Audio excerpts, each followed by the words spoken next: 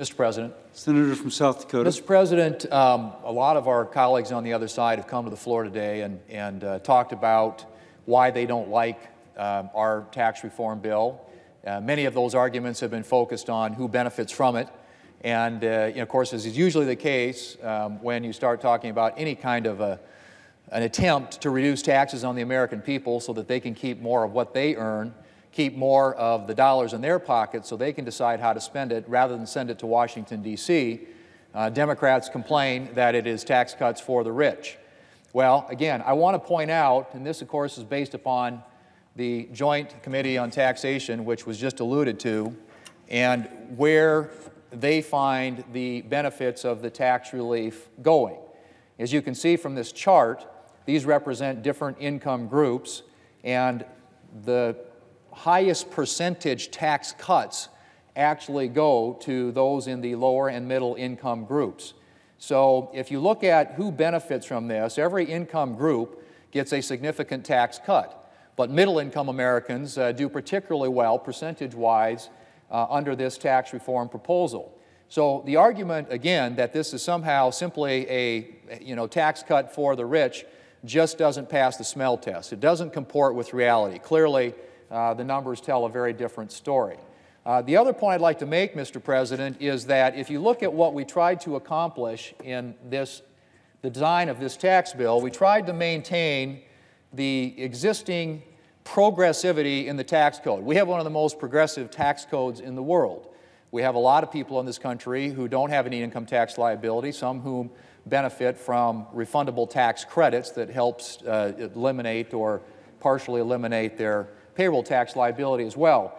But this chart shows you, under our bill, when it's all said and done, who bears the tax burden in this country. In other words, the percentage of the tax liability paid by each different group of, in different income groups. So if you look at this, you can see those in the $20,000 to $50,000 range. This is, again, their tax burden as a percentage of the entire tax burden levied on Americans around the country. The rate drops from 4.3% to 4.1%. So those in the $20,000 to $50,000 income group, as a percentage tax burden in the country, pay less under our proposal than they do today. If you look at the group from $50,000 to $100,000, that income group, they also, as a percentage of the entire tax burden borne by Americans, pay less under our proposal than they do today. They pay 16.9% today. Under our proposal, they will pay 16.7% of total taxes in this country. Those, on the other hand, making $100,000 or more will pay slightly more of the overall tax burden. Today, they pay 78.7%. Under our proposal, they'll pay 78.9%. So people under $100,000 are going to be paying less as a share of the overall tax burden than they currently do today. I don't know how anyone with a straight face can argue that somehow this is a tax bill that benefits those in the upper end.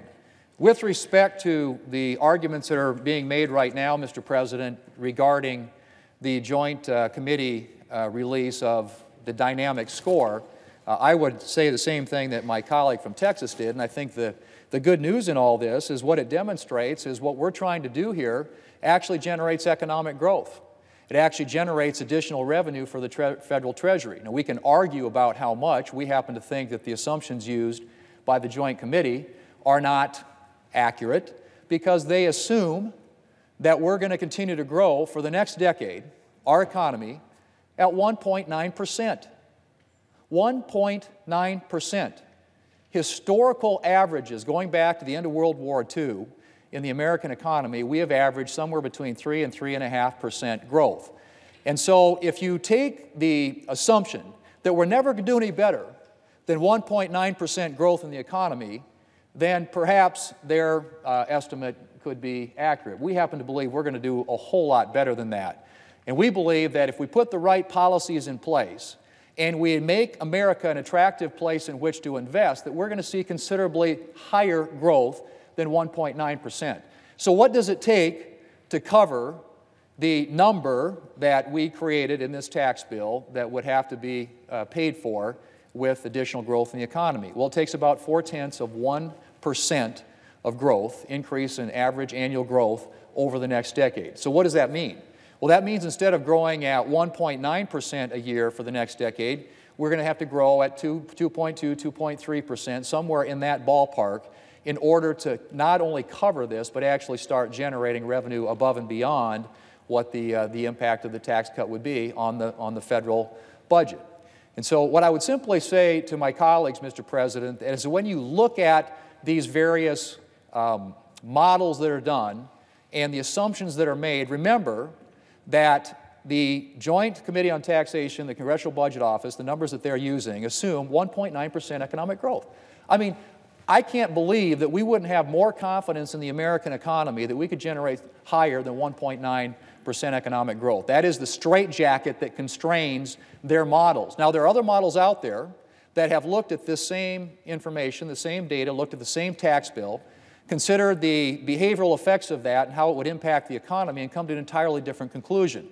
In fact, the Tax Foundation has suggested that the tax bill that we have in front of us today would generate an additional $1.26 trillion in revenue over that same time period because of the additional growth that would come with it. And so what we tried to do is design a tax bill that not only delivers meaningful tax relief to middle-income families, which I think, as I just showed with the two charts, demonstrates that we do, but secondly, to put policies in place that will create conditions that are favorable to economic growth so that we can get growth back up to a more historic level.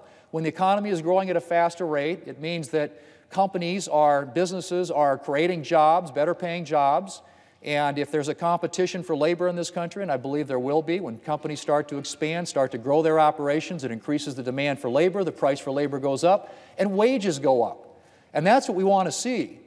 And that's the other thing about this bill that doesn't get talked about enough. The reduction in rates on businesses means that they have more to invest in their businesses, and one of the byproducts of that is it goes into higher wages for their employees. Now, the President's Council of Economic Advisors suggests that that impact would be about $4,000 a year in additional income per average household in this country.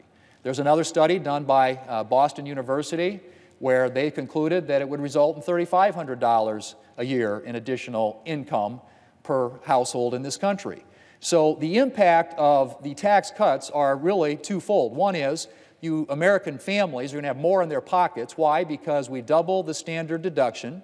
In our bill, we double the child tax credit. We lower rates, all of which impact lower and middle income families in this country. Those are all features they can take advantage of, which generate additional benefits to them. Benefits which, by the way, if you're an average family in this country, typical family of four with a combined annual income of $73,000, results in a $2,200 tax cut.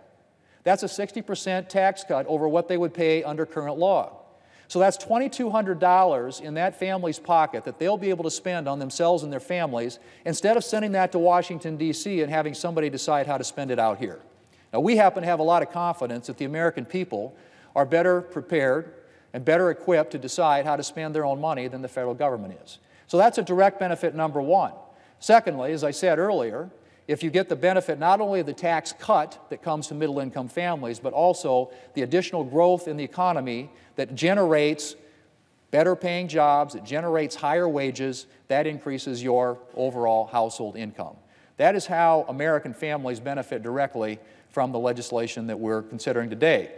My colleague from Ohio is here. He pays a lot of attention to what the economic trends are, and I think it's interesting to note that the Congressional Budget Office and the Joint Tax Committee, which in their analysis assume 1.9% growth in the economy for the next decade, we think we can do a lot better.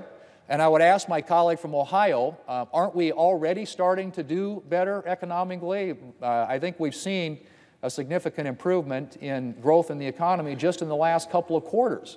And if we would continue to stay on that track or a similar track, which I think this tax reform legislation helps enable, we might be able to get to a point where we're growing at a more historic rate. What was the growth rate, just for example, in the last couple of quarters that we've seen in this country? I think you make a great point, and we've had a debate here this afternoon about economic growth, and one of the realities now on both sides of the aisle, we agree that the tax relief that we're putting out there, which is helping middle-class families to be able to have a little healthier family budget, but also helping workers with regard to the international competition. Right now, our workers are competing with one hand tied behind their back.